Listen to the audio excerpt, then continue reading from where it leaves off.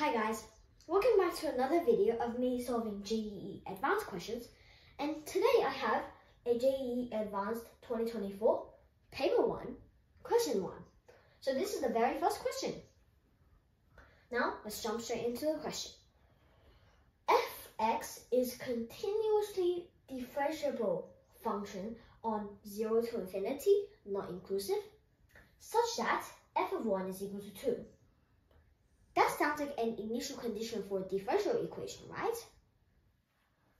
And this big limit is equal to 1. The question asks us to find fx, and we have to choose between a, b, c, and d. Well, let's see. Why don't we just sub in t goes to x? We see it's a 0 over 0 case. So what does that make you think of? L'Hopital's rule. So then this is equal to, using L'Hopital's rule, the limit as t goes to x of 10 t to the power of 9 times f of x minus, this stays the same, x to the power of 10 multiplied by f prime of t. And on the bottom we just have 9t to the power of 8. And this is equal to 1. So why don't we change all of the t's to x and multiply this to the right hand side? So then it becomes 10x to the power of 9 times f of x. Then minus x to the power of 10 multiplied by f prime of x. And this is equal to 9x to the power of 8. Easy. Well, why don't we just multiply the negative on both sides? So we know that this goes first now, so it's x to the power of 10 f prime of x minus 10x to the power of 9 f of x, and this is equal to negative 9 times x to the power of 8. Doesn't this look like a differential equation? But it isn't really in what we call the standard form. So why don't we just divide both sides by x to the power of 10? So we know that f prime of x minus 10 over x f of x equal to negative 9 over x squared. And just to make this extra clear, I'll just make f of x be y. So then we know that y prime minus 10 over x y is equal to negative 9 over x squared. And now we will multiply the integrating factor. But some of you guys might be wondering, what is an integrating factor? Well, that's what I'm going to explain to you guys. So, we only have an integrating factor if it is in this standard form. We have y derivative. You see, look at this. This is y derivative, and this is minus, but in general, it can all be plus some function of x multiplied by y, and this is equal to some other function of x. So this is the standard form, and here we can use the integrating factor. And the integrating factor, I'm going to call it u of x. So why don't we just multiply u of x on both sides? So we know that u of x times y derivative plus u of x p of x y will equal to u of x q of x. Right? And let's think back to some basic stuff. Product rule. What is the derivative of u of x multiplied by y? Well, it's easy. Keep the first, then multiply by the derivative of the second, and you add it with, keep the second, but take the derivative of the first. Well, look, this and this match.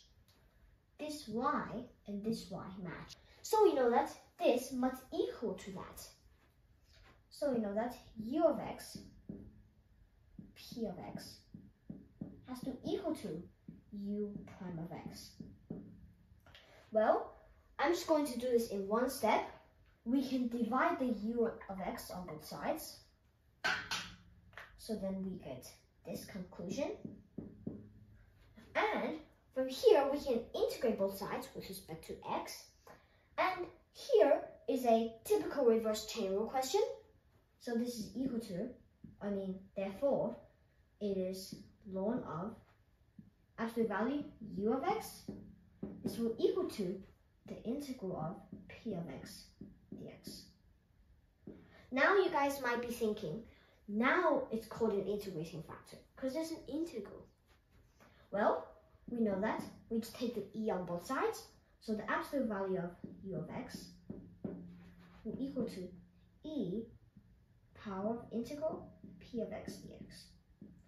Now you guys might be wondering, what about the absolute value?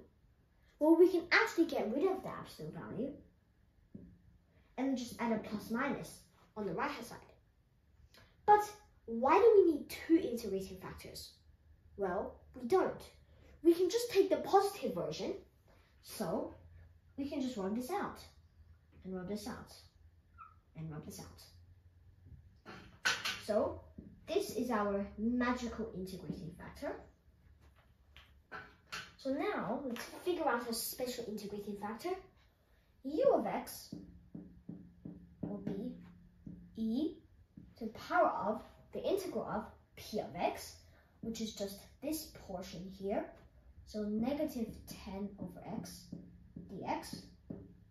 And this is equal to e to the power of negative 10 ln of x. Well, we actually don't need the absolute value because look at the question. F of x is a continuously differentiable function on 0 to infinity. So we know that it has to be greater than 0. So we can actually just get rid of the absolute value. So just by ignoring the absolute value, we can just put the negative 10 to the top and e and ln cancel. So this is equal to 1 over x to the power of 10. So we multiply the integrating factor on both sides. So it becomes 1 over x to the power of 10 multiplied by y prime minus 10 over x to the power of 11 y, and this is equal to negative 9 over x squared multiplied by 1 over x to the power of 10.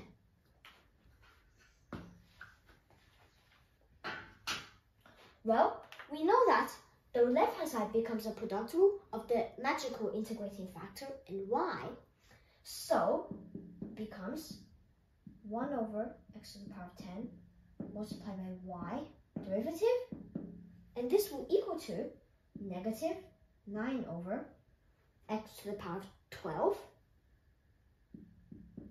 And now we can just integrate both sides. So we have this stays the same because derivative and integration are inverse operations. So it's 1 over x to the power of 10 multiplied by y is equal to the integral of negative 9 over x to the power of 12 dx. And this is equal to, take the negative 9 out, changes to x to the power of negative 12. So it's negative 9 integral of x to the power of negative 12 dx. So we know that this is equal to negative 9 multiplied by, you use the reverse power rule, it becomes 1 over negative 11 times x to the power of negative 11. And we see these two negatives cancel each other out. Oh, let's see. So to figure out y, we just multiply x to the power of 10 to the right hand side. So we know that y is equal to 9 over 11 times x to the power of negative 11 plus 10 is negative 1.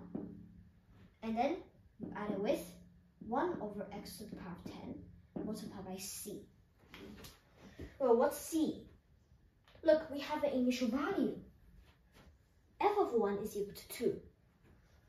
Now this implies 1 goes to x and 2 goes to y.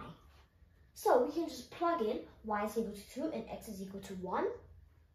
So we know that. By skipping some steps, we can see that c is equal to 13 over 11. So we know that y is equal to 9 over 11x added with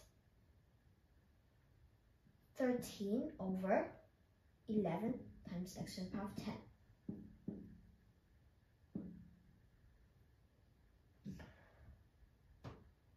Oh, sorry guys. You guys also may have noticed this, but when I multiplied x to the power of 10 on both sides, I accidentally divided it over here. So this shouldn't be on the bottom, it should be on the top. So this is the final answer. Well, look at the choices. B, exact. So you know that B is our final answer. So we know that B is the final answer of this JEE Advanced question, and it's in 2024, pretty recent. So thank you guys so much for watching, and if you enjoyed my video, please consider liking and subscribing. If you want to master something, teach it.